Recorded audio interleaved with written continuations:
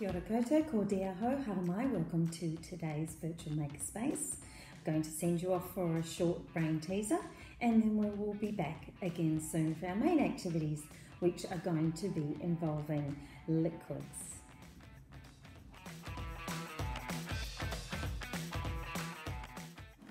By moving just one cup, can you make the sequence look like this? Press pause or get ready for the solution. Solution is to empty the second glass into the second last one. How did you go?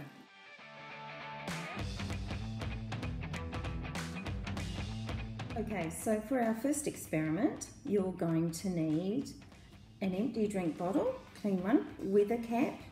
Doesn't matter what size it is. And I have got 4 push pins. So I'm just going to go out of shot and I'm going to fill this drink bottle up with water right to the very top and put on the lid. Okay, so fill my drink bottle to the top and I've put on the lid. Now you might need an adult to help with this. What I'm going to do is I'm going to push the push pins into the bottle. Put another one, put some on the other side.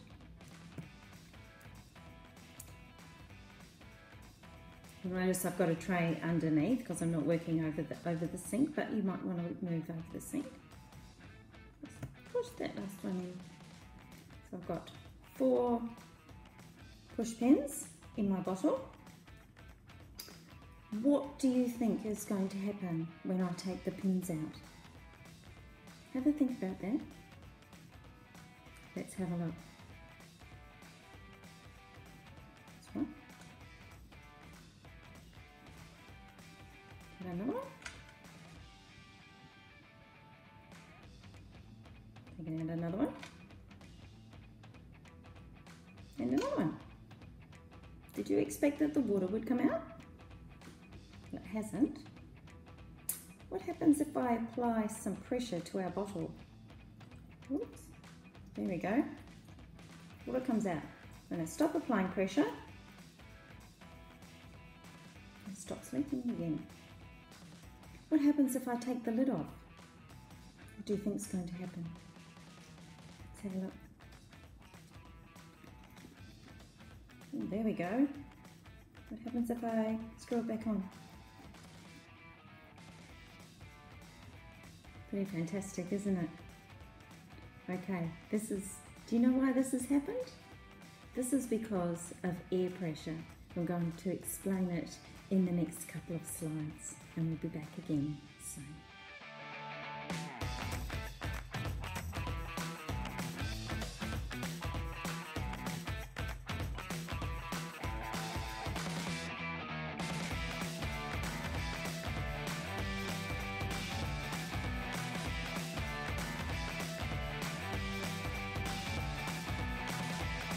The next experiment is going to be a little bit similar to something that we have done before. You'll need a plate, some water, add some water to the plate. Let's fill it up. Then we're going to add some pepper. You might have some already ground pepper, but I need to grind mine.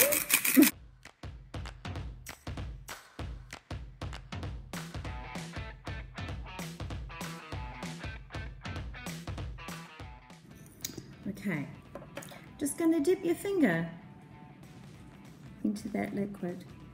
Nothing really much happens, does it? But what happens, and you might remember this if you've been watching some of our other Makerspace, if I put a little bit of dishwashing liquid on my finger and put it into here, what do you think is going to happen? Wow, look at that! Let's see that again in slow motion.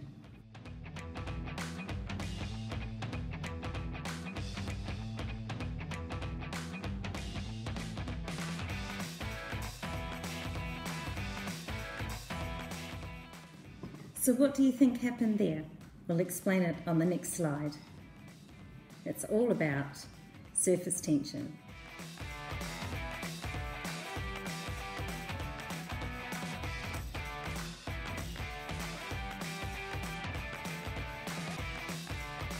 Okay, for our next experiment, we're going to be looking at density.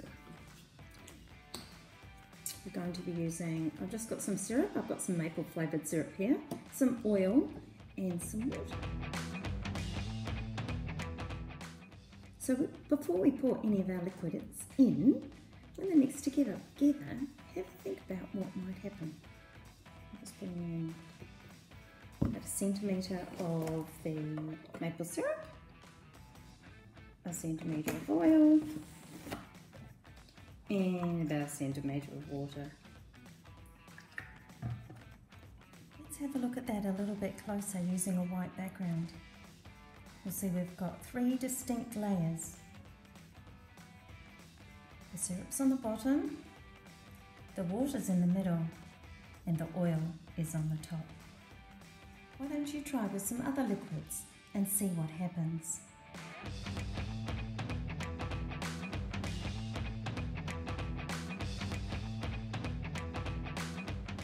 Now we're going to have a quick look at what happens when we put an olive, a coin and a grape into our jar. Hopefully you can see the layers quite well. What do you think is going to happen to our coin?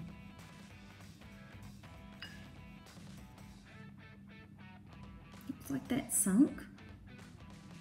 What might happen to our olive? You could use a grape if you've got one. The grape is sitting just above the layer of the syrup and inside the water. And what happens when we add our cork? The cork is floating on the top of the oil.